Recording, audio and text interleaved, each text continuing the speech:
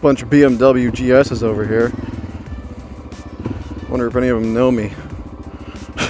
Oh wait, there's just one. Oh, there's two. There's a second guy. I'm not gonna go say anything.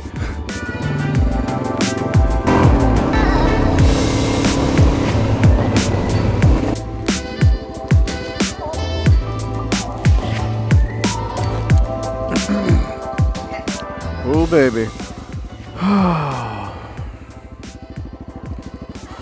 Well, it feels good to be back. I'm rolling.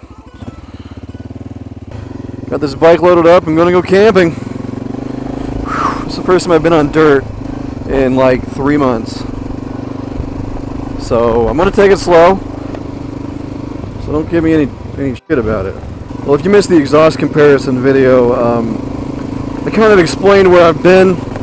I took like 3 months off from making videos because I just didn't really feel like it. I realized if I don't feel like making the content, it just isn't going to be good content, and that's not what I want to do. You know, I do this because I want to create something that's good and entertaining that you like. That's what satisfies me from this. So I just took a bunch of time off and just didn't even look at it. I didn't even ride this bike once, actually. And I think the last time I went camping, I was talking about having a feeling of low confidence, and I think that might have actually played a role in it too, because I realized it's like if you're climbing a mountain and you're thinking about falling, guess what's going to happen? Like, you're probably going to fall. And I was kind of getting to the point where I'd come out to these places and I'd ride 2 hours to get to a location, and I'd go out in the woods to camp, and like I was struggling to enjoy it because I was thinking about all of the things that could go wrong, and I realized the more I think about things that can go wrong, the more likely things are to go wrong. So a big part of this has to do with, you know, how you feel. And I guess one of the reasons I stopped for a while was because I just needed a break, because I just didn't feel like I should be riding even. So I think it's important to think about that stuff, and all of us are motorcycle riders, I imagine. If you're here, you probably ride a bike. So, you know, listen to your gut, man. Listen to your feelings. And if you're not feeling it, or you don't feel like riding, maybe you shouldn't. I just think that's probably something to consider. So anyway, that's where I've been. Other news, I used to try to make videos every week, and I don't think I'm going to do that anymore. I think it's not sustainable anymore. I've been doing this for like 3 years, and it's just not. It's hard to do that. And oh, that's not where I'm turning. I'm turning up here. It's hard to do that and like keep a normal family life. Like, I need to have time on the weekends to spend with my wife and like spend doing things like backpacking and hiking, because I like those things. But if I'm out filming more and editing more, it just makes it all more difficult. It makes it more difficult to manage. So instead of doing a video every week, I think what I'm going to try to do is just do a camping video once a month. That way the only content coming onto this channel will be the very best that I do, and hopefully the quality goes up, even if the consistency or the frequency goes down.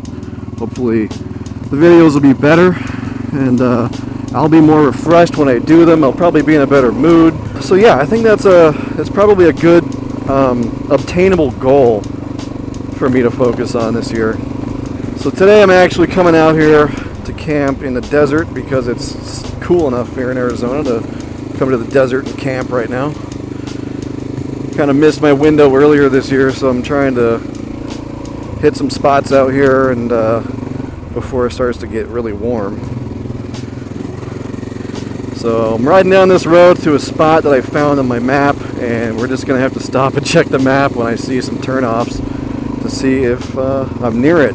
I wanted to camp in a wash, which is like an empty riverbed, and just because sand is kind of comfortable to camp on. I've never camped in a wash. I don't know, it should be kind of neat, something different. So hopefully we can make that happen. I don't know, it's been raining a lot, so I'm a little worried about mud situations, and I'm not sure if a wash would actually contain water right now, so that'll be a deciding factor. Also, if it's not raining or anything, which I don't think it's going to, it wasn't in the forecast, and if I'm feeling it, I might just not sleep in my tent tonight. I might put the ground tarp down and just sleep on the ground, which I've never done before, ever. So other news, I have ordered t-shirts. I had people go on Instagram and vote for the t-shirt designs that I came up with, and the two winners have been ordered. They are the ones that said you weren't born to pay bills and die, and then there's the one with the XR650L in the woods. Those are the two I'm making. I'm making 50 of each. I didn't know what sizes to order. I realized I forgot to ask people to tell me what sizes they were.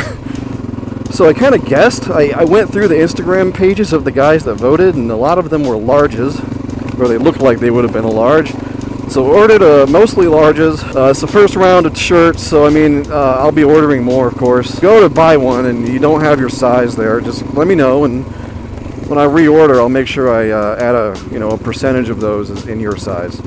Because I've wanted to make cool t-shirts forever, and I worked really hard on these, and I just thought I'd make a shirt that I would want to wear, and so I hope you guys like them. But anyway, those should be available Thursday. So the Thursday after this is uploaded, those shirts should come in, and I'm going to put them on eBay as quickly as possible.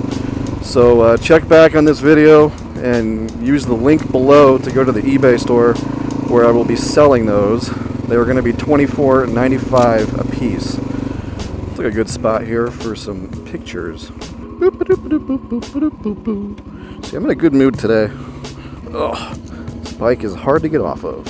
Something else I was thinking about on my way here was, would any of you local guys be interested in like a little group ride? Because I tried doing that once and nobody really came through. But I was thinking, bike night's coming up.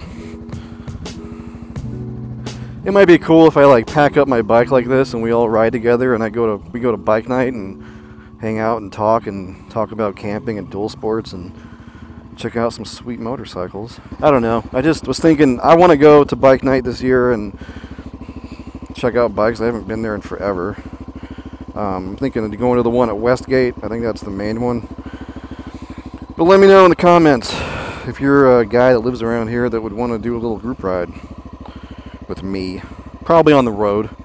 I'm not thinking about doing like a dirt ride all day and then going to bike night. I'm thinking about just meeting up and doing a little cruise into Westgate and just hanging out. So let me know. Oh man, so what else have I been doing? Well, this year my wife and her friends are doing challenges every month where they have to do so many of whatever. Like in January it was no eating out at all. And so every time someone cheated, they had to put $1 in a jar, and the person that cheated the most has to add an extra $10. And then February was no alcohol, like no drinking at all. So it was like a totally dry month. And I learned some stuff about myself, I think, when doing that. And I learned a little bit about happiness, I think, oddly enough. So like I mean before this, I was drinking a pretty significant amount. I mean, I was drinking every night. Unless I had something else going on, like I had to go somewhere or drive somewhere or see people, or if I was working on my motorcycle, I wouldn't drink, or if I was working on my truck or something like that, you know, general activities. But otherwise, if I was home, I'd be drinking. Oh, there's a mud pit. Not gonna f with that. Sorry, guys. And I knew it was a lot. of drinking. I knew I probably shouldn't drink that much, but I was like, well, I like it, and you know, I feel okay, so I'm just going to keep doing it. But I was excited to do a sober month because I wanted to see how my body and my mind handled that, because when I quit smoking cigarettes, I found that it was more of a habit than anything else. Like, the physical dependency of smoking went away in like 2 weeks, and the hardest part was actually just getting in the car and not having a cigarette, or eating a meal and then not having a cigarette. Like, the hardest part was all of these rituals I had built in my life around cigarettes that made me feel like I was relaxing. It was all in my head, and I never realized that. Like, the tobacco addiction is mostly in your head. So I thought, I wonder if alcohol is actually going to be like that. And it was, at least for me anyway. Maybe I wasn't consuming enough to have a physical dependency. I was looking for, that might be one of my turns, I don't know. Just looking for signs of withdrawal, and I didn't have any.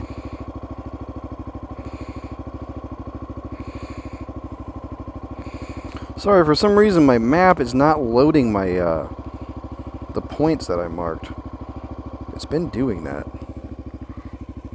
Oh, there it is. Alright, this is it. I gotta go pee though.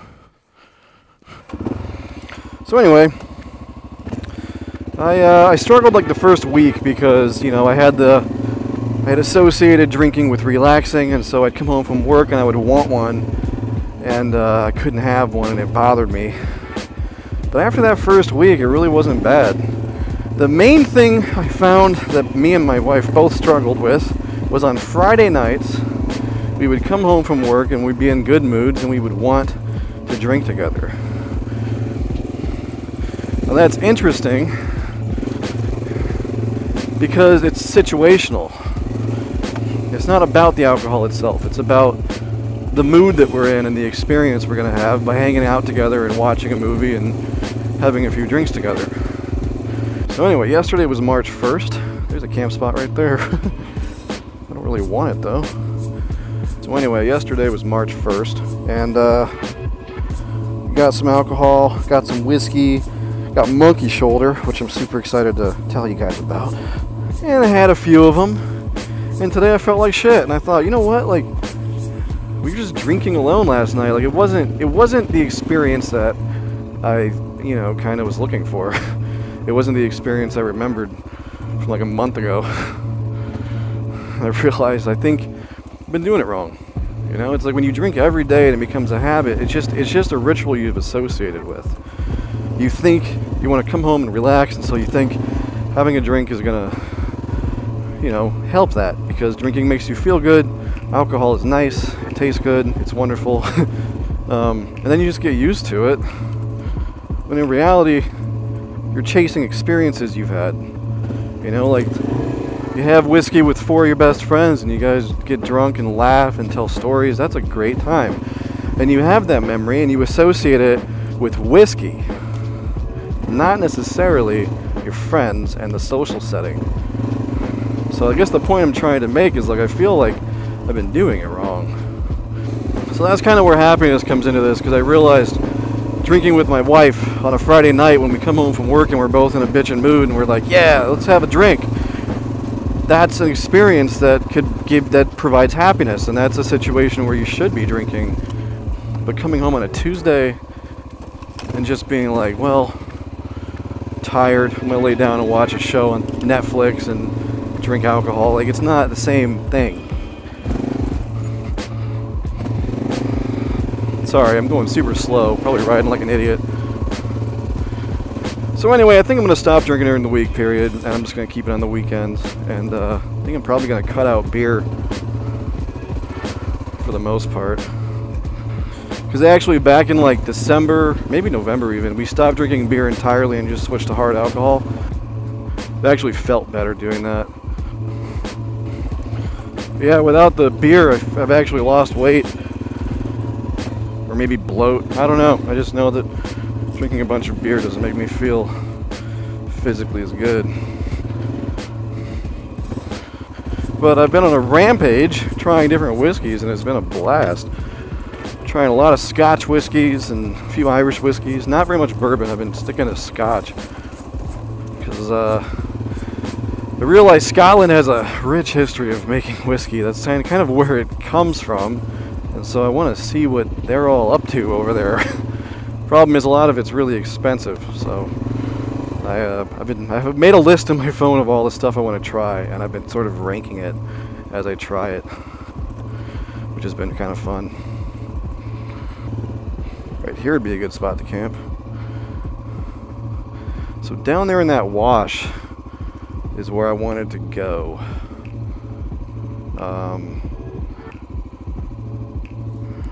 Honestly, I'm gonna walk this first, because if I get down into that sand and it ends up being a zero traction situation, it's gonna be a bitch to get back up here. Well, if you're new to this channel, this is literally all I do. I ride around talking about whatever the hell I want, whether it's related to motorcycles or not, and then we go camping. Oh yeah, there's plenty of space here to turn around.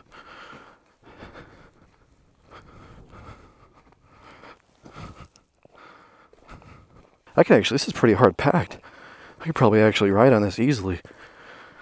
I'll show you the spot that I found on the GPS. These rocks might be a problem though. I didn't actually realize this was going to be so rocky. I thought it was going to be like sand.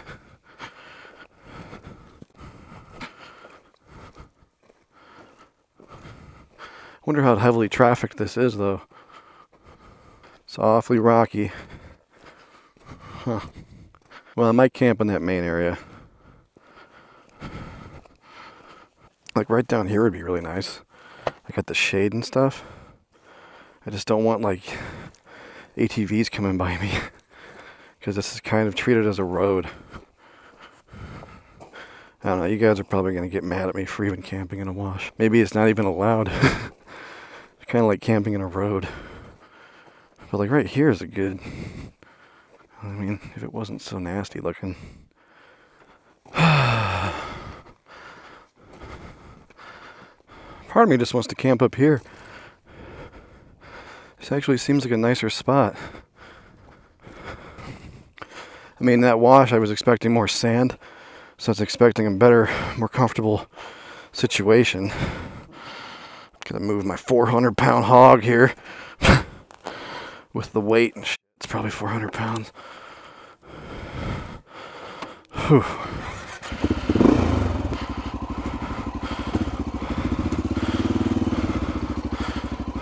Hey, this is the fun of it though.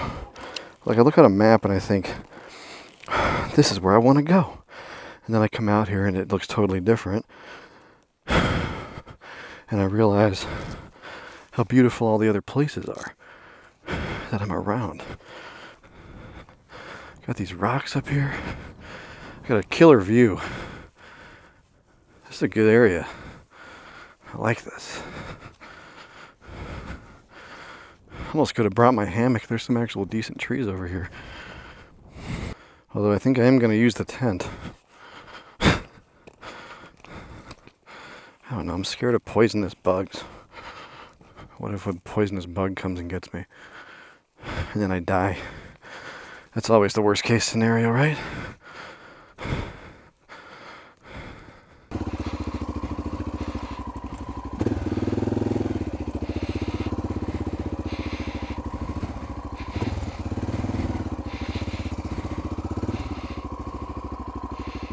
And this is it. Put the tent right here.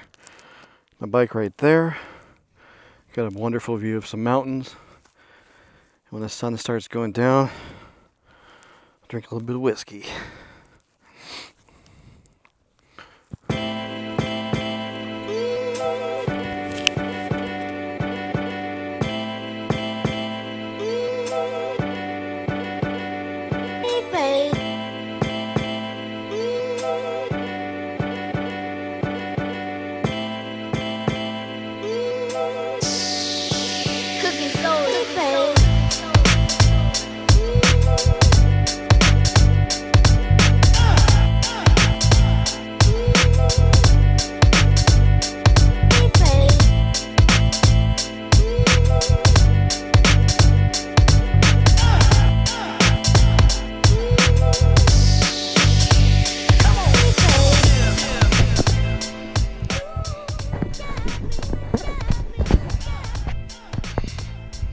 so long since I've even set up my campsite, I kind of forgot how I do it. But I do normally put this drop cloth down. It's actually like a footprint for the tent, but I always put it down in front of my tent so I can have more space to sit without having to be in the dirt. I'm trying to do a little bit of shooting today once I get this campsite set up. I haven't shot my pistol in so long, and I think like the only time I ever actually shoot it is when I'm out here. So might as well go find a spot to shoot. I got these skewers that I was going to use to cook vegetables tonight. I think I'm going to try to somehow turn them into targets. I don't know. We'll see. I really have no idea what I'm going to be shooting at. These are stupid targets. I'm going to try to hit a tiny stick.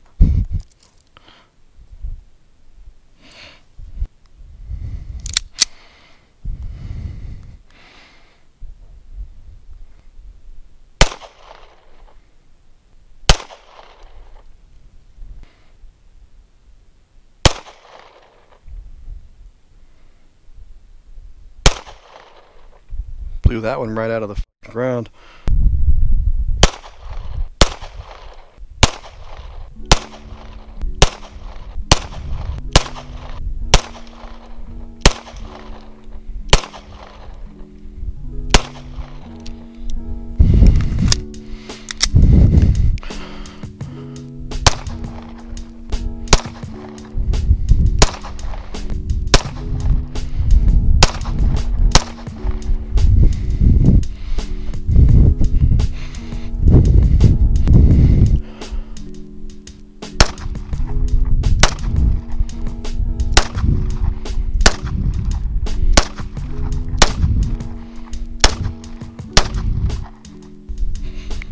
Pick up my trash and head back to camp.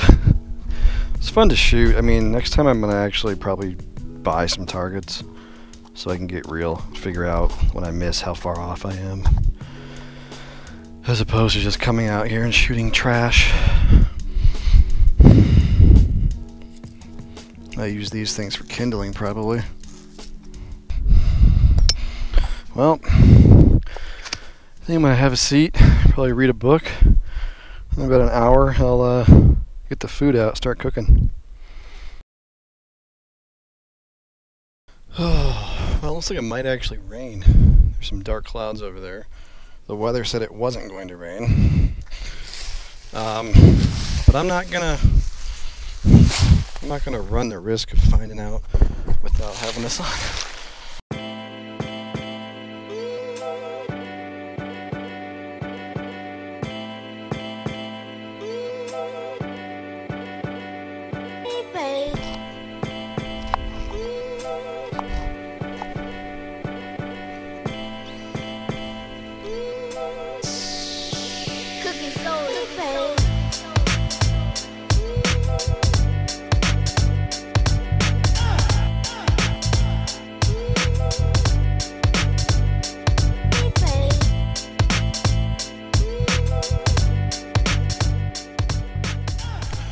This is Monkey Shoulder Scotch whiskey,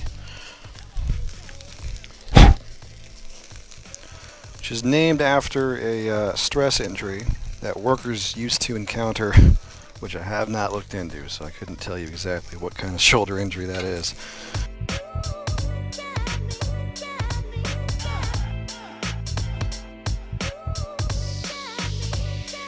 It's kind of a cool name. Is a little too hot. But I had this in a bar once, and then I followed it with a Maker's Mark, and the Maker's Mark tasted like crap. Maker's Mark is a good whiskey, but this like actually has like a flavor to it, you know? Like Maker's Mark literally tastes like wood. It tastes like oak. This tastes like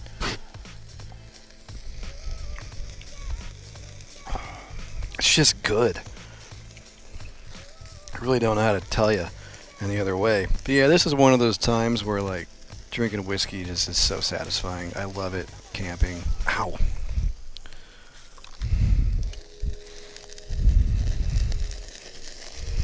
Even if I'm alone, which I always am in these videos, I just love it camping. I think it's delicious and definitely chills me out after a day of riding and looking for campsites and stuff.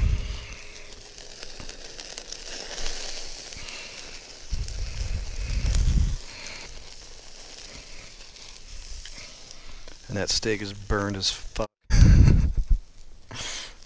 yeah, over the past couple of months I've tried a lot of different whiskeys. Auchentoshan was the first scotch I tried when I started going down this avenue of whiskey.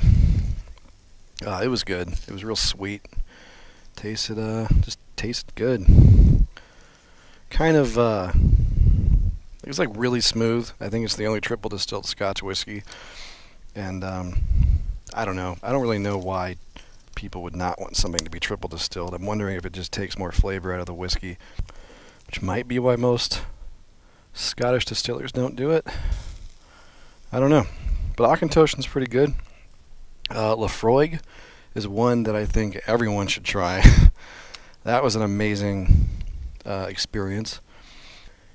Peat smoke is used in the process of creating it, and it is maybe the smokiest tasting thing I've ever had. Like, this isn't even going to come close to the flavor that I had in that whiskey. It was like they bottled smoke, which is... I'm not a huge fan of smoke flavor, to be honest, but I do think that was impressive. I don't know when I'll buy that next, but I'll definitely try it again sometime. If you take like a dab of Lafroig and you rub it in your palm and you put your palms together and you smell your palms, it smells like this. It literally smells like I pulled a stick out of this fire and I sniffed it. It's amazing. It's quite an achievement. I just want a little more heat on that steak. These sticks don't burn very consistently. They kind of go up all at once, which is why I ended up burning this steak.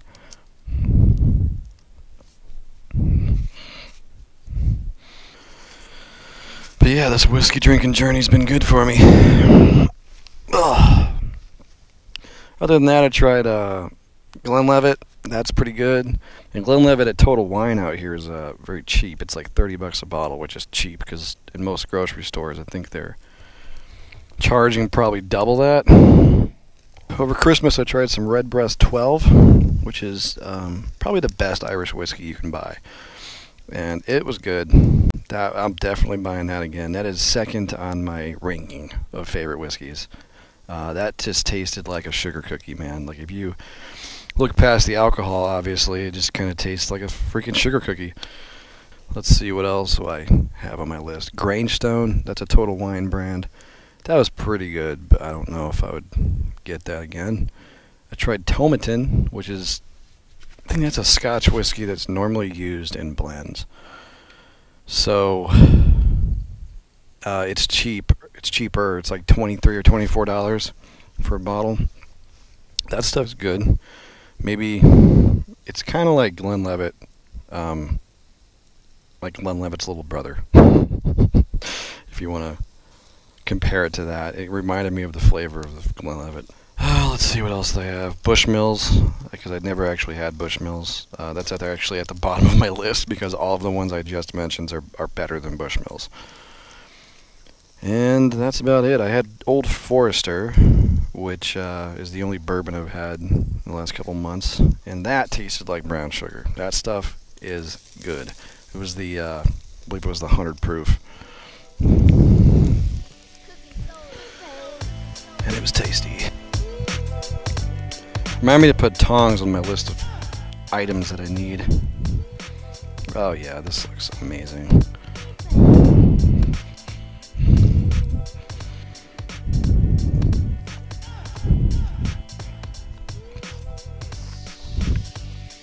Yeah, a little overcooked. A little more than I would have wanted, but I actually have no idea what I'm doing. I'm sitting in the middle of the desert, building a campfire, and eating steak. Oh, I won't eat this off the knife, because that's cringeworthy to watch.